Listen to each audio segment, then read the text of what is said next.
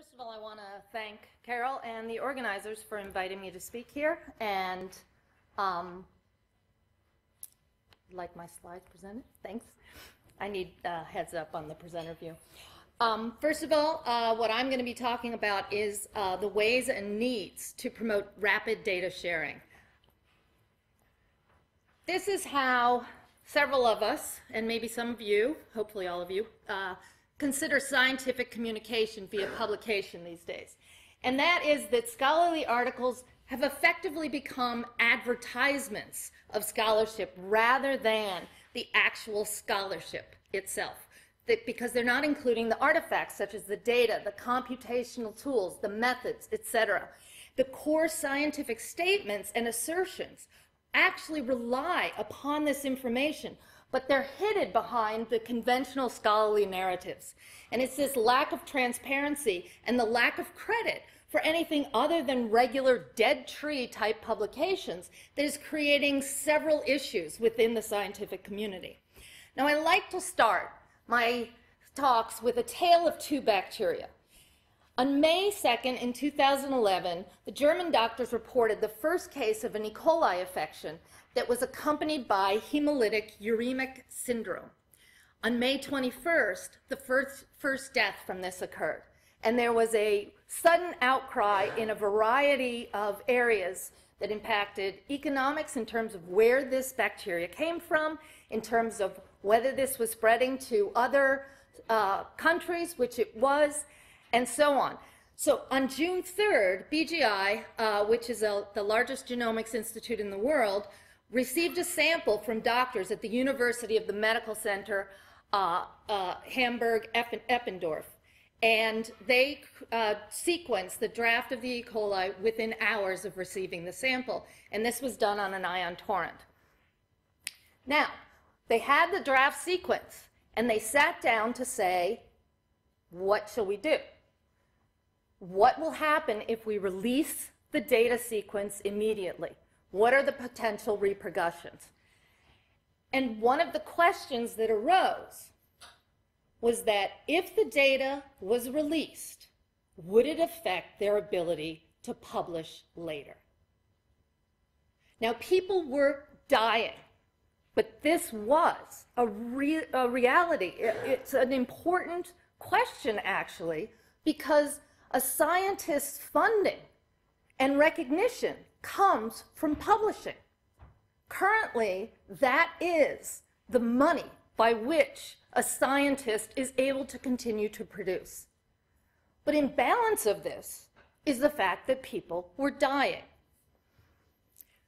So in one world, you have the researchers who are rightly concerned about their ability to publish and their ability to get recognition and grants, who wait. And then the first publication appears about 2 months later.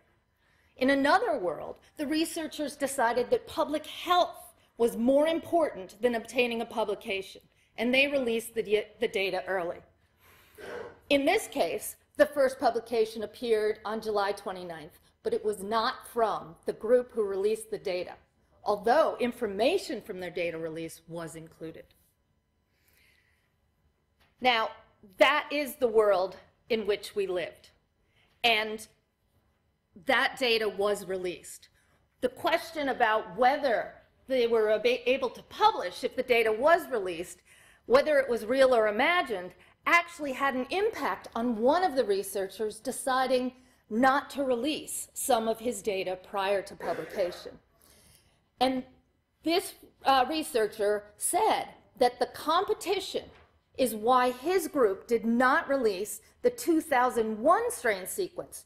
Now, this strain was not the outbreak strain, but it was one that in the studies, based on the available data, people had discovered was likely to be an earlier version of this of the outbreak bacteria, and people wanted to compare it. But I have to tell you, I'm not convinced that his decision not to do this, given the state of things, was morally wrong. But this was what happened. What happened, though, on the other side, where the data were released, They were put immediately into an FTP server. They were given a data DOI, which I'll talk about later, but the DOI has the effect of making the data, no matter where that information is used, able to be followed and permanent. The data were also put out under a CC0 waiver, which meant anybody could use these data. And this turned into the first E. coli crowdsourcing, and people are calling it a tweenome. Because as soon as this information was tweeted by our team, there was an immediate discussion on Twitter about what had happened, what we could do. People began creating assemblies, using different programs, comparing things. BGI continued to update this sequence as more came out.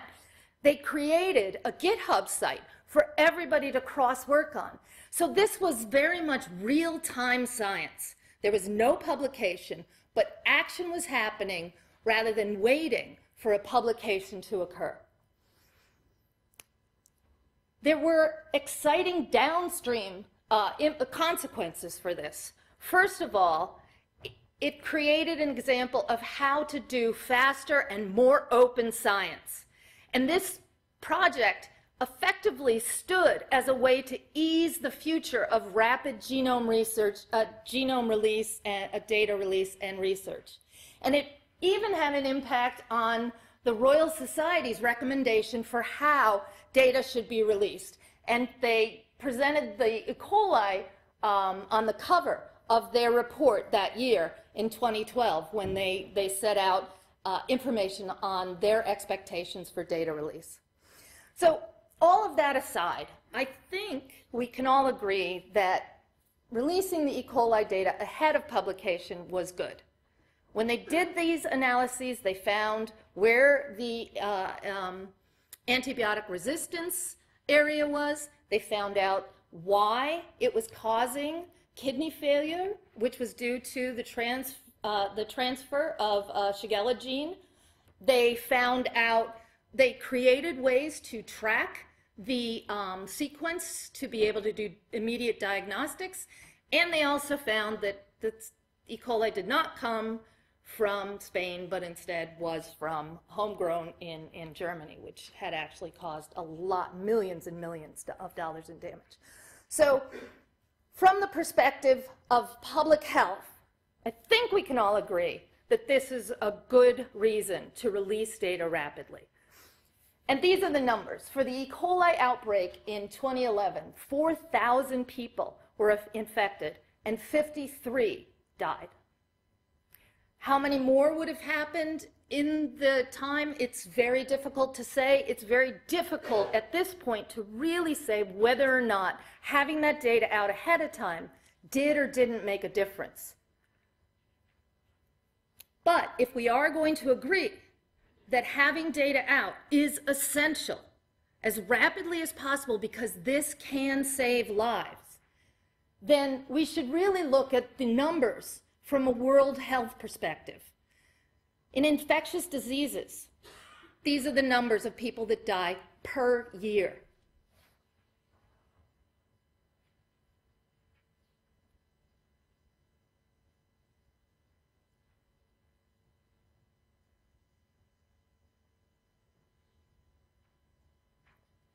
Now, I'm not trying to diminish the fact that 53 people died from this infection.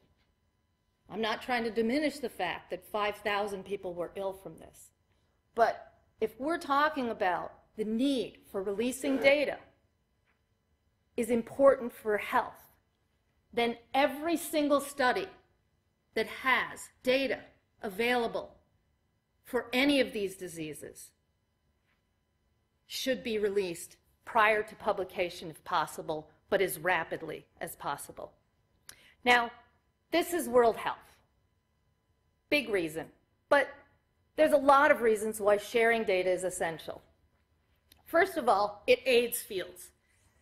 This is a graph showing how the release of a particular genome sequence pushed the availability, the research and publications on rice versus wheat. So you can see that at the point prior to when the rice genome was released, the publications between wheat and rice were relatively the same.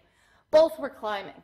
But upon release of the rice genome sequence, the rice publications went up markedly. And a report by Piwaro, my pronunciation is terrible, shows that every 10 data sets collected contributed to at least 4 papers in the following 3 years.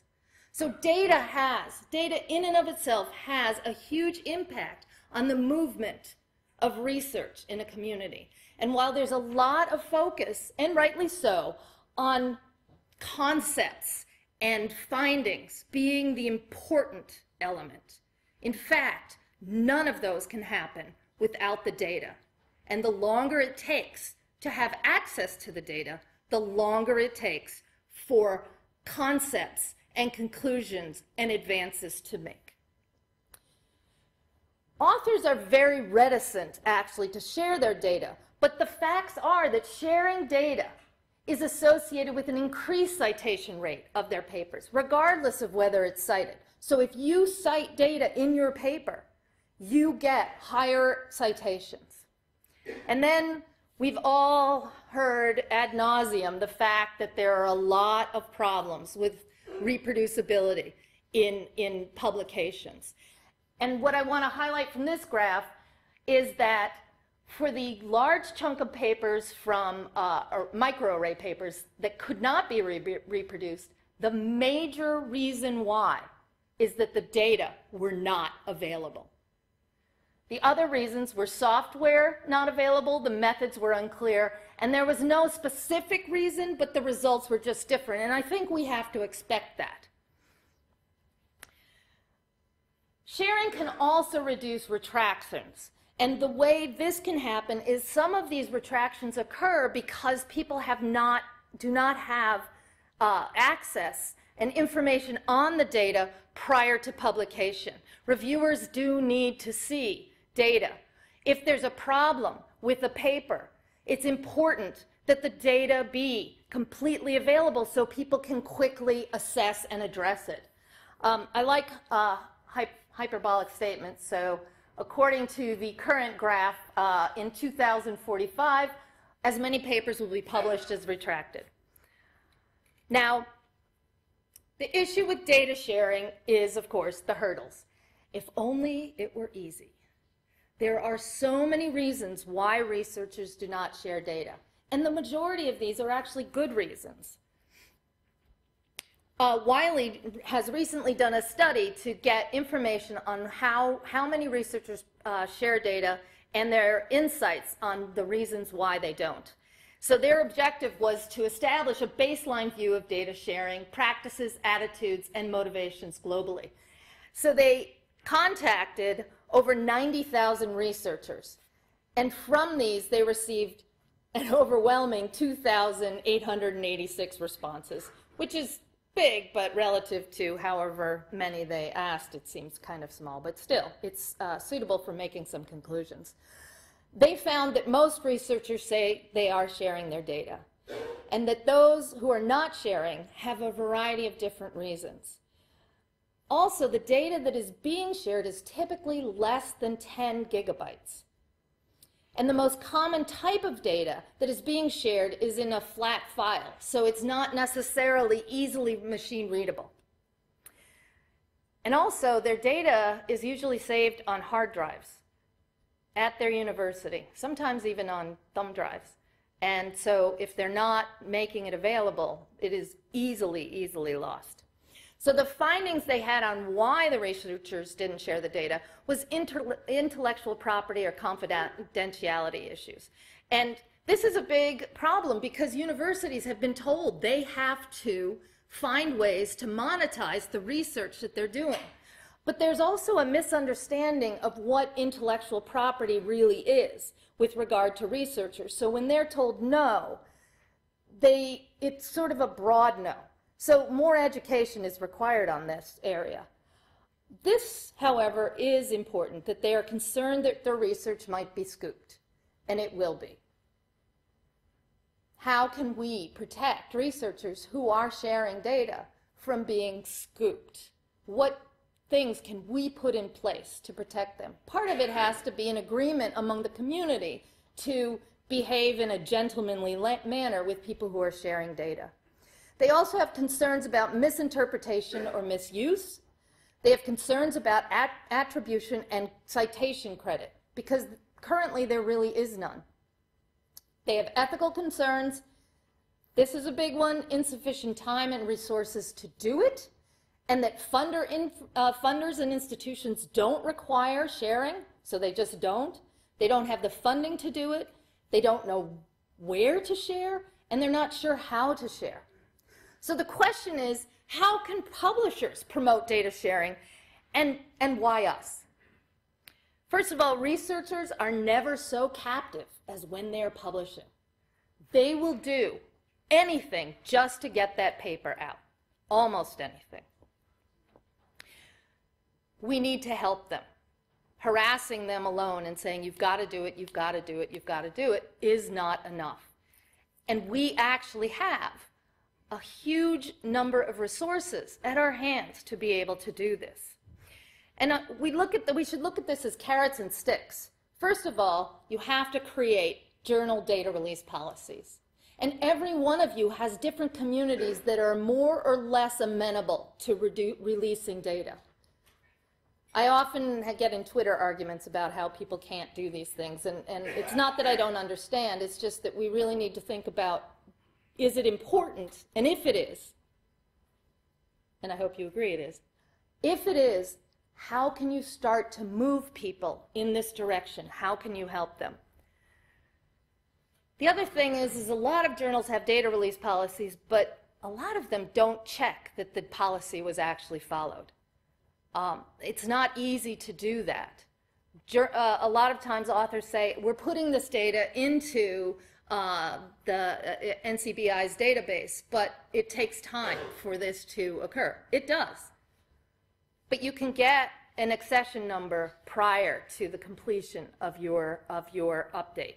So you can ask for specific things ahead of time to do this, but you also need to follow up. Really important, though, is finding ways to aid researchers in releasing data. And there are a lot of ways to do this. Different journals, however, have different access to these ways of doing so. But collaboration in this area can be really effective. So you have to consider ways to support and protect the researchers who do share data. And what I'm going to talk about next, specifically, is promoting data citation, because this overcomes at least one of the issues, which is the incentives and credit that researchers need. If they're only getting incentives from the concept publications where they use the data, two things happen. They cannot risk losing the ability to publish that paper. If they can't risk it, then they can't release the data, because either they will be scooped or a journal will tell them this information is already out and therefore is not of interest to our readership. So there's been a lot of discussion, not only since 2009, about how to get people to release data, and one of these has been to provide credit for researchers who release data, so that you can search the literature and be able to appropriately provide the credit to the person who provided the data that was done by this, that was used in this experiment. The Toronto International Data Release Workshop also said data producers benefit from creating a citable reference, as it can be later used to reflect the impact of data sets. If you can reflect how your data was used, if you can track it, then you can show to funding agencies that what you have done is of value to the research community, in much the same way that paper citations now are used to show the value that you are contributing to the university. When I was executive editor at Genome Research, and it was astonishing how difficult it was to get a way to cite data. I talked about putting data links to the databases in journals, which a lot of journals now do, that you have a URL that links you to the data. The problem is those can go away.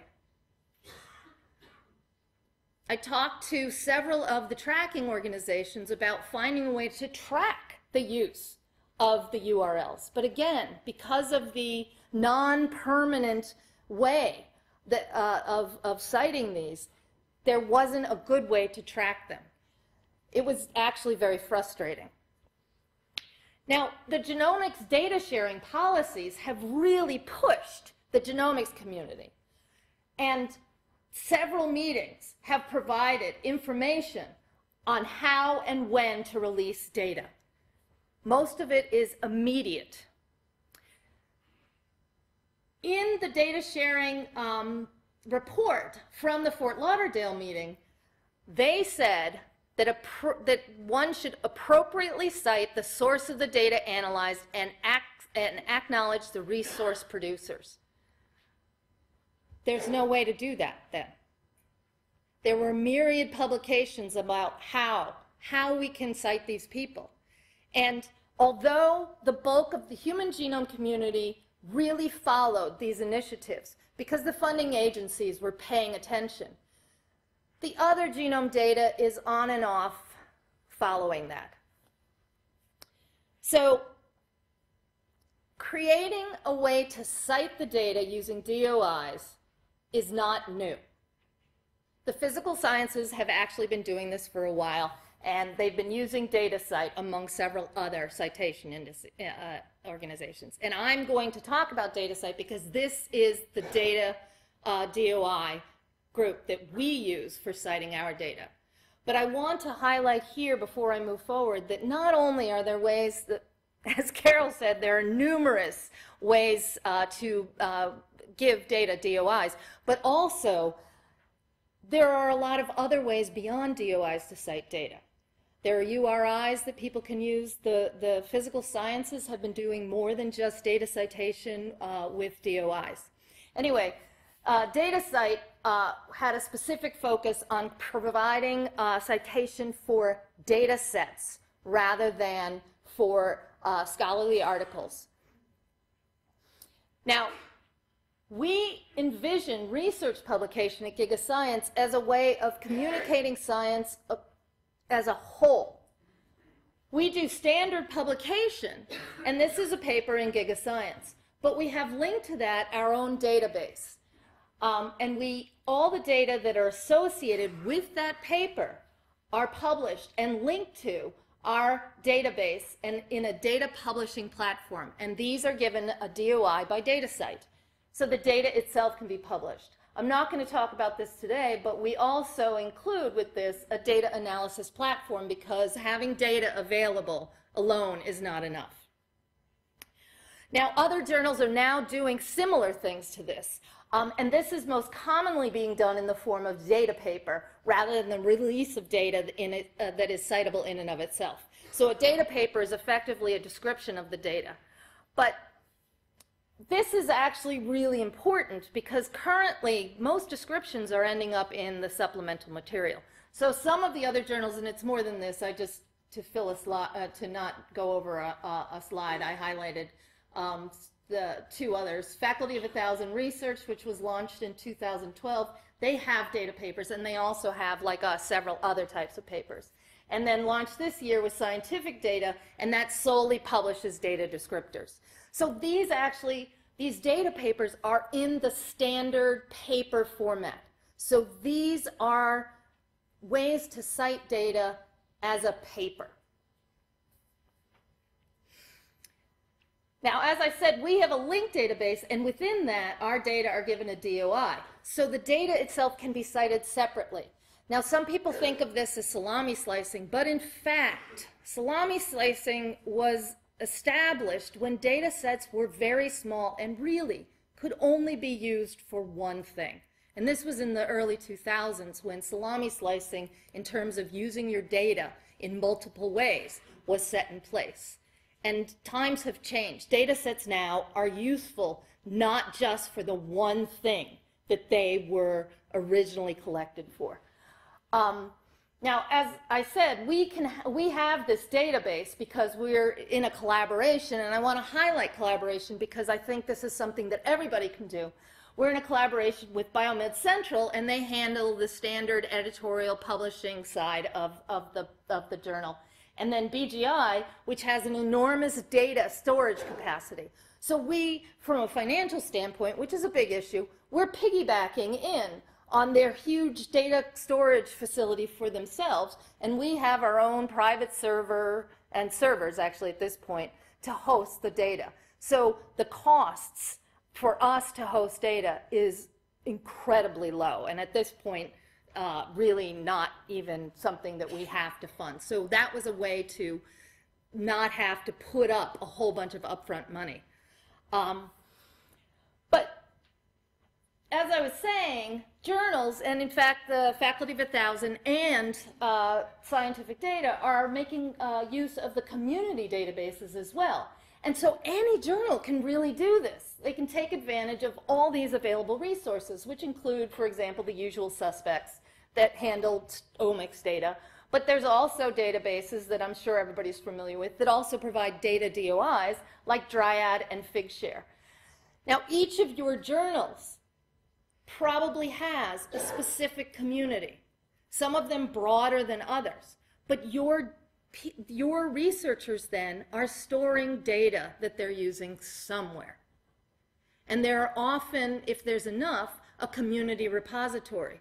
And I encourage everybody to make use, to make collaborations with these repositories. They would love to have your data put into the repository.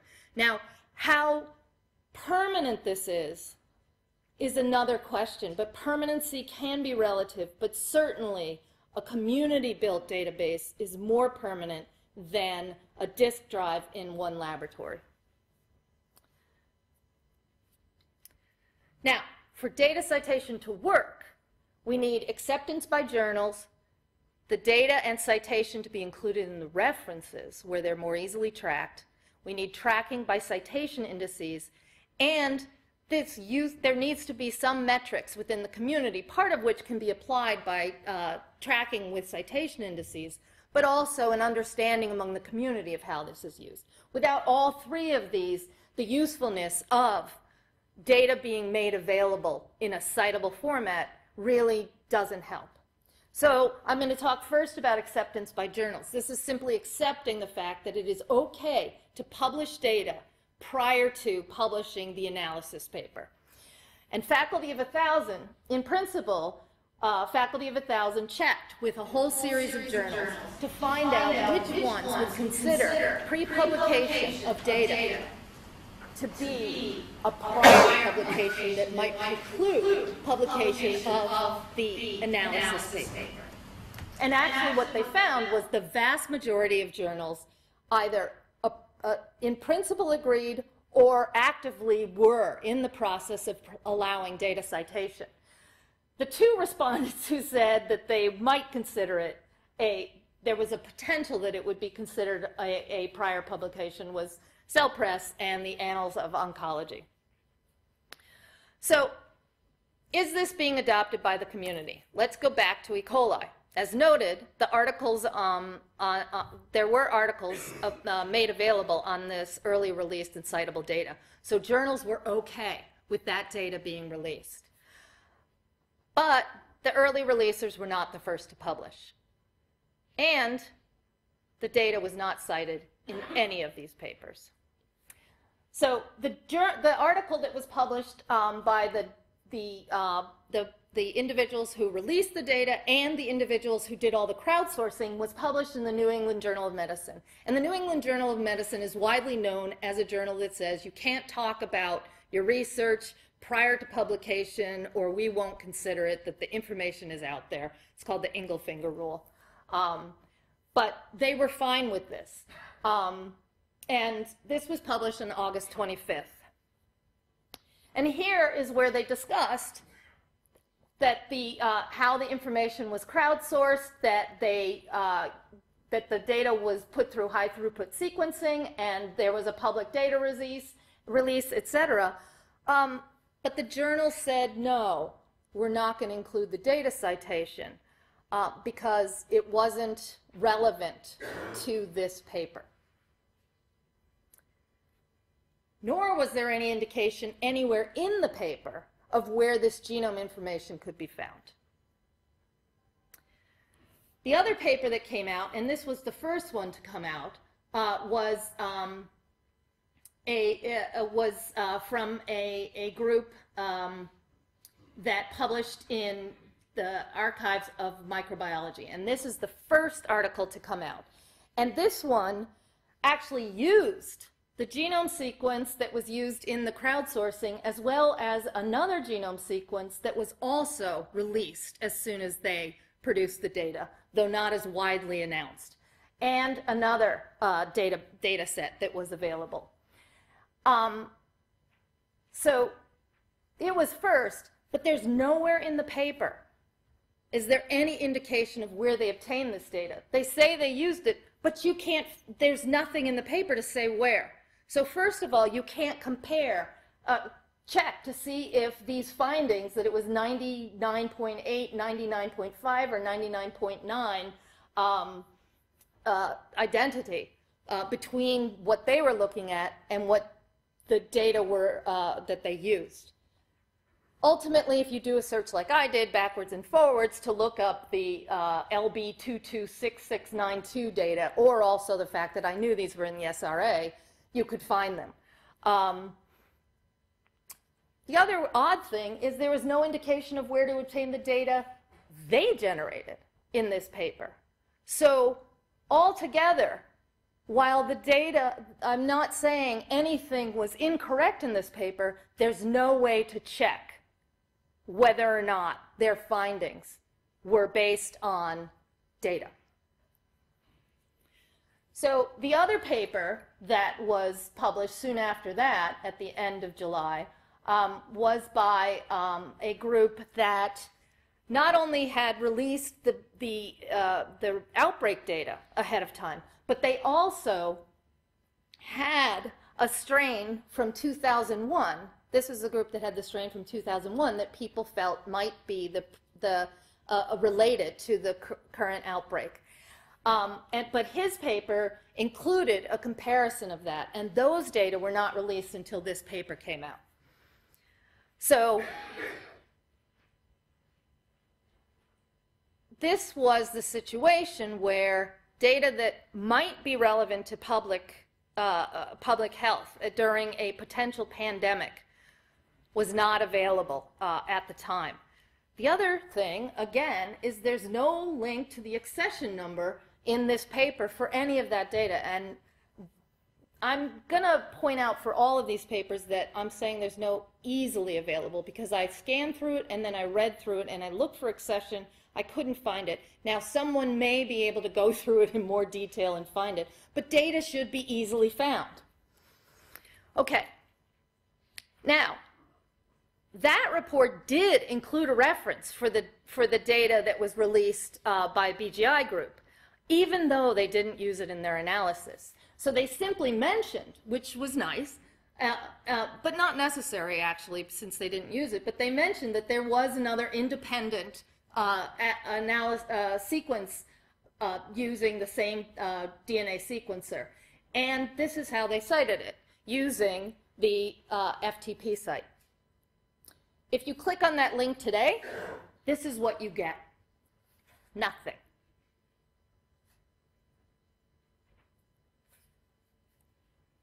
Which is too bad, because even though the FTP site included the data citation, and it was on the Climb database that BGI has, when we migrated it to this site, if you use the DOI, it links to this. So if you have the DOI, even though we migrated the citation, it is included. It directs you to where the data can now be found. Whereas using an FTP site, there's no permanence with that. So Acceptance of journals saying we will publish a paper even if there's prior data looks to be okay. Not every journal, Zell indicated they weren't interested, but you don't really know in practice. So for this to work, again, you need data citation. So far, I've shown you examples where they didn't include data citation, but this is changing, and there are articles and letters in several journals saying we have to do this. This is our first example of when we did get a data citation from the sour gum genomic data. And I want to highlight, because I'm encouraging people to use databases in general, there's a big concern about publishers having their own database because they feel it will fragment the data the data that's available. And I would agree with this if the database was the only place that this data is stored. So when we put any data in our journal database, we always make sure that if there's a community database, it is put there as well. We also help curate it so it's put in more easily. And what we are providing on our data site is a direct link to the paper that used it. So if you are interested in specifically finding that data, you can go to our database. But these data are far more broadly available. So this was the journal that published this article, and they cited it in the references. And so this was the first time that anybody had cited biological data in a reference section in a citable, trackable format. In practice, also, Nature Biotechnology has done this, and many more journals have done this. Now, I want to highlight this particular data set. This was released in 2011, and this is one of the things that we're really encouraging, which is releasing the data prior to the publication. Because, as you're probably aware, it can take up to 2 years or more for people to publish papers on data sets. It used to be when you sequenced, for example, you generated that and you immediately started writing up the paper. But with sequencing at this point, people are generating hundreds of sequences, so the chances of them getting to every single set of data immediately is very low. So putting it out immediately for the community to use is really great. Now, what was exciting is this particular data set was cited in numerous papers in the reference section. So the use of data citation is catching on. Having this data available early meant that all of these groups could publish in areas that they were specifically interested in. They still weren't doing whole data set analyses. Now, I just want to point out again that Cell Press said they would consider it, might consider it prior publication. Well, when they finally got around to publishing the polar bear paper, the analysis paper, it actually came out in Cell. So this is something that I encourage all of you to not just put yourself on this list, but to tell your authors, we actively promote early release and citing data. Because researchers are, in fact, afraid to do this. In fact, when these papers started coming out, the head of the organization who had released the data ahead of time was very upset that people were using this data and felt that they had been scooped, when in fact that did not have the impact they expected. Now, there's one step forward and always 2 steps back. There's a lot of journals that, even though the authors are putting references, data citations into the references, they're actually then removing them. So we've had some interesting stories. One journal informed the authors that non-reviewed material could not be cited in the references of the paper. And yet this paper was based on those data. So were they saying that that paper couldn't be considered accurate? Also, that journal publishes or cites commentaries and editorials, neither of which are usually peer-reviewed. So it was a little confusing and was very upsetting to the authors, but that was interesting. Another journal stripped the data citation from the references and then went the extra step and changed the citation in the data availability section from the DOI to the URL. When we migrated our database to a new platform, that link was broken. Now, we happen to know this had happened because the authors were upset and were sad. And so we debated about doing it because we wanted to kind of be like, shame on you, now your link is broken. But we, I don't know, cooler heads prevailed. And so we created a forward via the DOI so that now that link will continue to follow wherever we go. But that's one we knew about. I want to highlight that this wasn't necessarily an editorial policy, especially since one of those I knew the editors were for data citation. The problem was the production team hadn't been informed. And so they were doing what they had always been told to do and stripped the DOI and put a URL in. So if, and I mean when, you decide to include data citations, tell your entire team you're doing this. Okay, the next thing you need for data citations is to be tracked by citation indices. And this is being done. I'm highlighting specifically the Web of Science because we are one of the databases that are tracked in it. But you can, if you have a repository, if you know of a repository, you can, there's a place to link and indicate that you would like to be tracked at the Web of Science. And by doing this, this allows researchers to be able to show funding agencies not only that they are complying if the funding agency has data release policies, but also can show that their money was used to promote additional work. And then finally, there's the usage of metrics by the community, because without people within the community focusing on whether or not this is used themselves, they're never going to be really interested in working hard to get their data into databases, et cetera. And this is a work in progress. But I do want to highlight that data citation is a major incentive. It's not on Wednesday this week. It was when I gave this first slide. I just noticed that. There's always an error. We released the genome sequence of 3,000 rice strains. That was 13.4 terabytes of data. Consider that most data sets that are shared are less than 10 gigabytes. Now, and we also deposited these data into the SRA, the single read repository. And the question is, why did we do this too?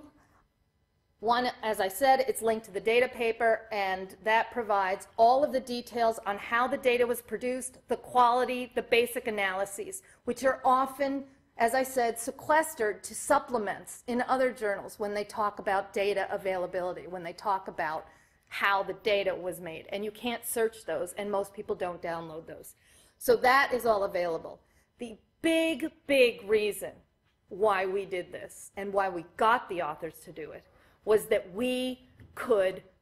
the authors were willing to now release this data after a 2-year discussion because they found a way to have their data cited. I just want to remind you that millions of children per year die of malnutrition, and this is 3,000 rice strains. And it was funded by the Gates Foundation, which has a data release policy. But it was a lot of work, and one of the ways, in addition to supporting them in this way, we have a biocurator who helps organize the data for the researchers. So one of the things people say is that my data is too big, and the answer is no, it's not. But you are going to need help. So I just want to run very briefly through beyond data citation, because in addition to data citation, there are things related to this, which is reviewing the data, creating data release policies where you can help the authors, and making data available without the metadata, without the description of how it was created, is practically useless. People say that reviewing the data is too much to ask of their researchers, and they can't do that. Well, yes, you can, and we do, and we often use data reviewers who are postdocs and graduate students who are the ones who are carrying out that, and all they're doing is looking through it and saying, yes, they did do this, the important steps that were required. And in fact, we even did this in a neuroscience paper, and what I want to highlight somewhere, is that the reviewer said at the bottom, in addition to making presented research trustworthy, the reproducible research paradigm definitely makes the reviewer's job more fun. So there are insane people out there. I'm going to skip through this because I'm running out of time. But I do want to highlight this for journals as well, because this is where I really think journals can help. Because we're the communicators of research, we're the communicators of science, we should be helping communicate all items within research. And data availability without metadata is practically useless. Having journals help authors organize their data will go farther toward getting data released in a usable fashion than anything else that can be done by a journal. And right now, data curation is currently done ad hoc, and a lot of this is not being used. And you can work with people in your community to help you curate data. We hire a biocuration curator. So what I'd like you to do is think about what you do and what you can do. You should be promoting rather than inhibiting pre-publication data sharing. And when I say promoting, I mean actively saying, we want you to do this.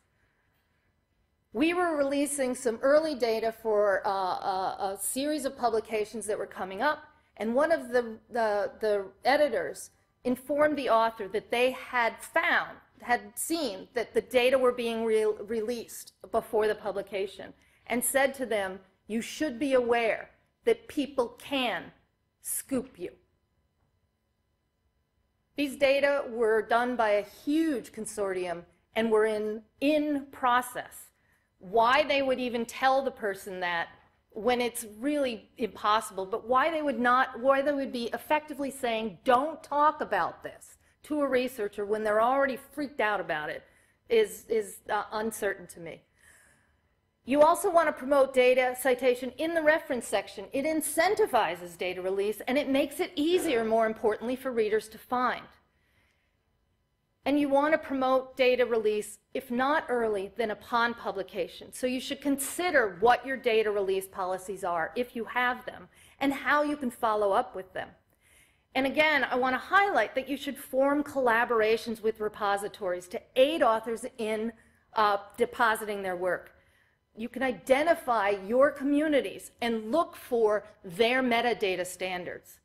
And then finally, find a way to make these data available for reviewers while you're doing the peer review. This will be a major way to reduce the fact that a lot of papers are being retracted. At least have someone do a sanity check. It's not easy, but think about what you're doing and what you can do. Work toward the rest. Effectively, we just need to evolve. We need to really move past the dead trees of just having an article and not promoting the movement forward of all components of a research scholarly activity.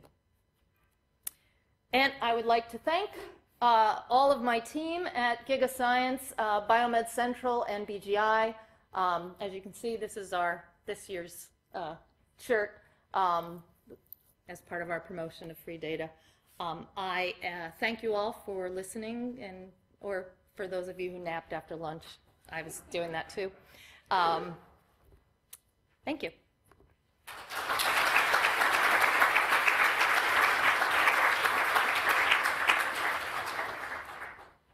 We have time for some questions. Do we have mics?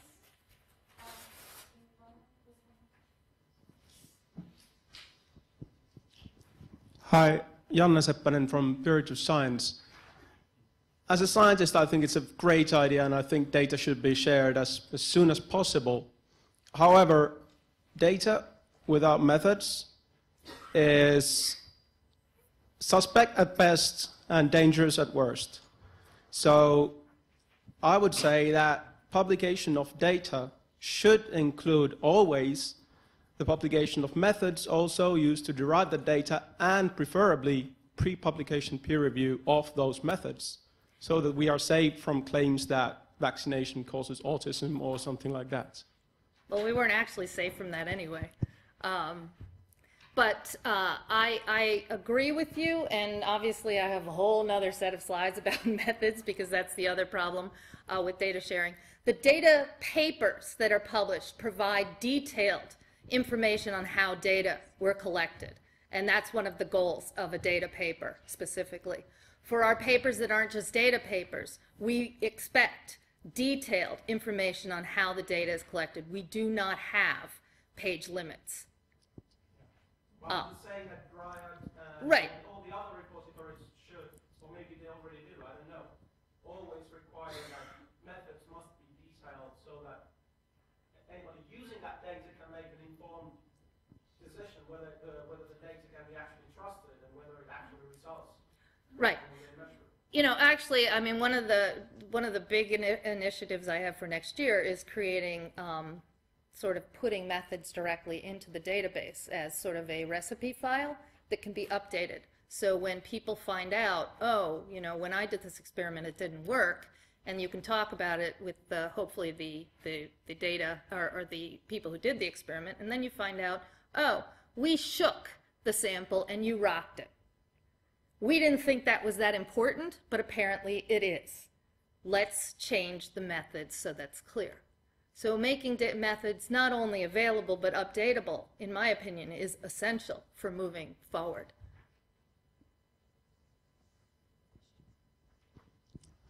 Richard Sever, Cold Spring Harbor Lab. Laurie, do you think we need a best practices for citing data and the paper? Because sometimes authors will not know whether they should cite the paper, cite the data, or cite both, and presumably different authors will make, different readers will make different decisions about that, and authors, a lot of them will want the paper to be cited, not just the data. What do you think about that?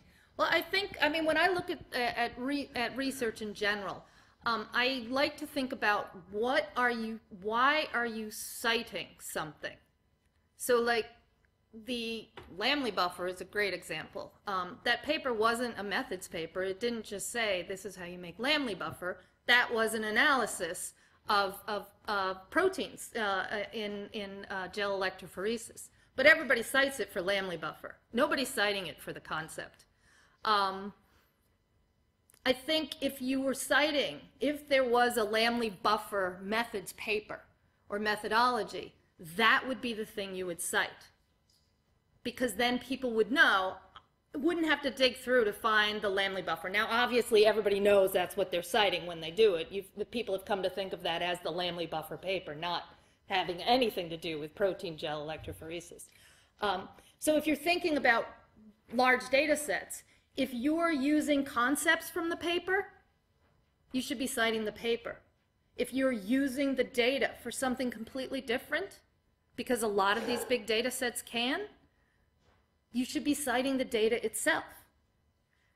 Best practices, though, and a discussion of how this should be done definitely is needed, because it is confusing. And I have my own opinion on how, when, and how you should cite each one, but it is my opinion, and I think a community discussion about that and then coming to some sort of consensus would be a really good idea.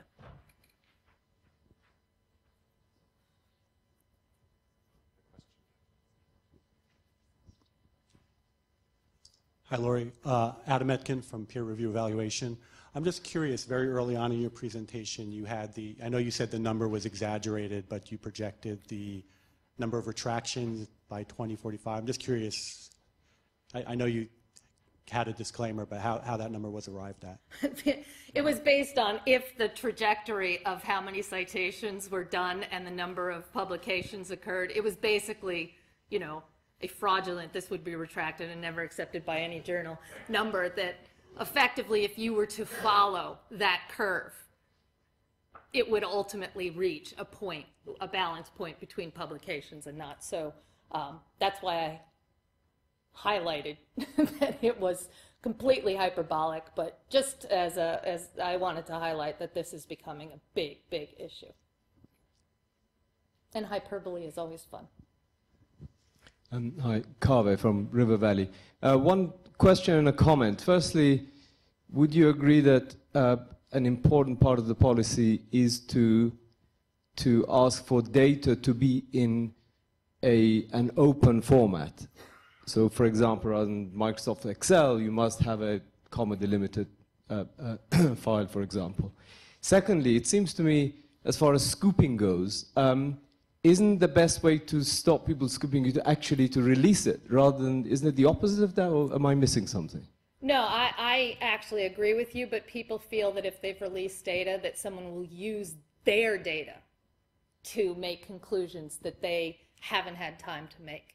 Actually, if people cite previously published data, it becomes easier for editors to say, look, where did you get this data? In which case they have to cite it. Once they cite it, the reviewer can say, I easily was able to go to this site, and you know, the main publication of this paper has not been published. We are currently working with our authors to figure out a sort of a point at which, okay, you've had time to write the paper, and now it's fair game. So it's sort of a, you know, fair use policy. Also, yes, that's why our data is under a CC0 license in terms of fair sharing, but human data and similar types of data are very different, and everything cannot be completely open. What we're doing currently is we are providing a landing page on our database that describes the data that is in a protected database, and we have a current upcoming publication where that landing page cites exactly where it is in the EGA, which is a human protected database at EBI, and we also provide the contact information for the author who handles permissions for that data and all of the documentations, all the forms you need to fill out, so that authors no longer are having to search through these databases and figure out the different policies. So we're trying to do something to not only, you know, still we have to protect that data, and but to also make it more readily usable, because currently protected data is really not used.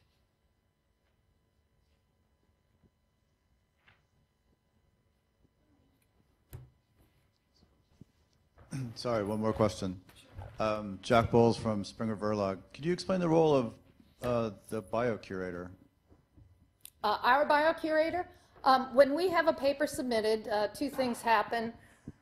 The paper starts to go through the standard editorial process, but we, part of the submission is a table that indicates the type of data, a whole bunch of information about what data you have, and we have a downloadable form that allows you to indicate some of the basic metadata, you know, what tissues or samples, where they came from, what type of data, effective size, etc.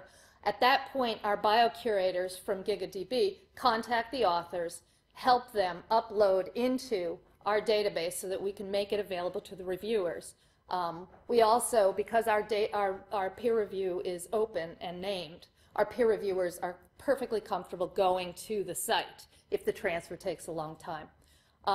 So our biocurators help upload it, and then they go through, they give the basic sanity check to make sure it's following the known community standards for specific data types. And we have editorial board members in a variety of different communities that we're publishing data to help us with what are the current standards to make sure that these are put in place. So we not only rely on our lead biocurator, but we also take advantage of all the information that's available out in the community. All right, well, thank you again, Laurie.